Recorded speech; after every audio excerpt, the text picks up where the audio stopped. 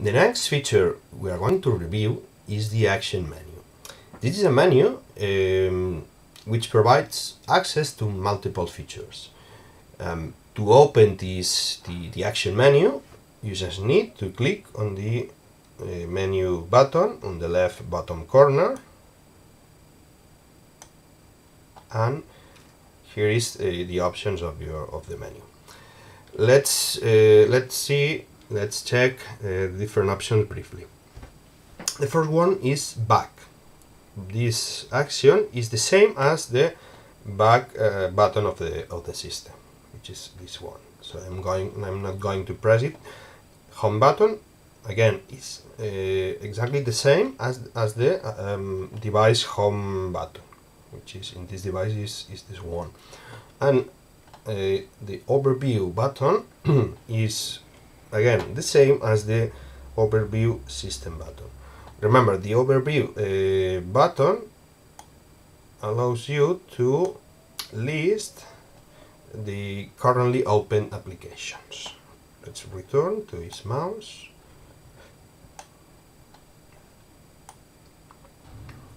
Next is the scroll action that we will see later.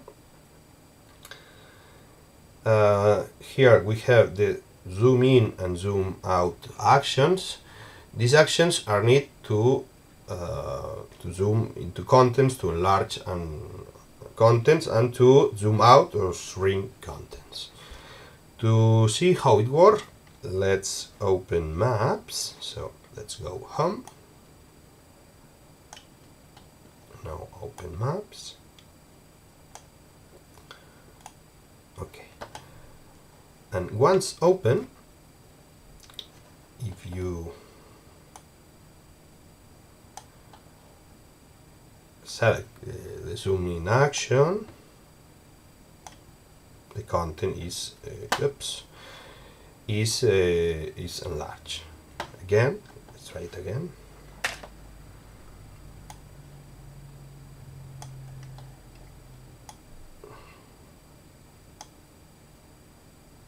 Okay, and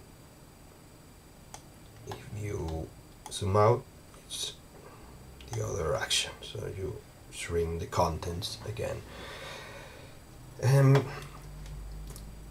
Taking into account that due to an Android system limitation, when each mouse is performing an action like a zoom in, which is an action that takes some time, so it takes some time to run, you must keep your mouse without moving it. If you move it, let's see now what happens. So if I select zoom in, and when I release, if I move it, you see your device has cancelled this gesture because you move, basically. So again, this is an Android limitation. His mouse tries to avoid such a limitation, but for some devices perhaps may be problematic. Test his mouse with your mouse device and see if it works properly. We hope that in future Android versions this this issue is resolved. Okay, let's continue with the menu. The next one is the swipe gesture, which we will see later. The long press gesture. This one, long presses are used to reveal additional modes and features. For instance, when you press on the back of the main screen, of the home screen. Let's try it. So if I long press and perform a long press here on the home screen, see how here appears these buttons that allow you to set the wallpaper, widgets, settings, and so on. Let's return back and let's continue with the following action, which is minimize. Minimize is the same as touching the screen with your finger, which minimize is mouse. You can also minimize is mouse by using this button here in the menu. So again, this is now minimized, and I can enable by clicking again here. Okay, let's go to the next page. The next action is the notifications one, which displays the screen with the last notifications and some settings and so on.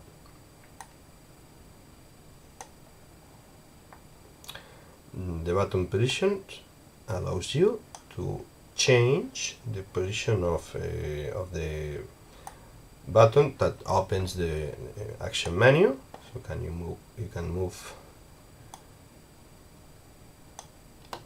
from here to here or back to its original position. And finally, the last option is double tap, with which is used to perform usually a zoom into contents. So let's open Maps and try with the double tap action. For instance, if I press here,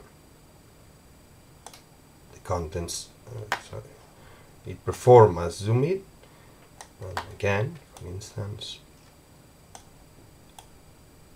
and zoom in further. The scroll gestures are used to move continually through content. For instance, to scroll the contents of a web page or the contents of a map. To scroll contents, well, let's how it works with Maps. Let's open Maps. Now, if you open the action menu and select scroll, notice how appears this icon on the center of the screen, and when I move the pointer, these arrows points to the direction in which the contents will scroll to. For instance, if you want to scroll up, let's click here. It moves up again, or down. Oops, I have to remain without moving it to the right or to the left.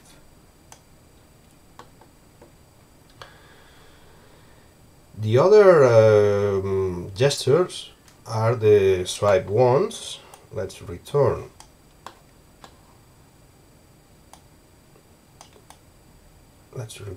to this mouse. Okay. Swipe gestures are used to slide elements. For instance, to unlock your smartphone, to move to the next screen, or to discard a notification.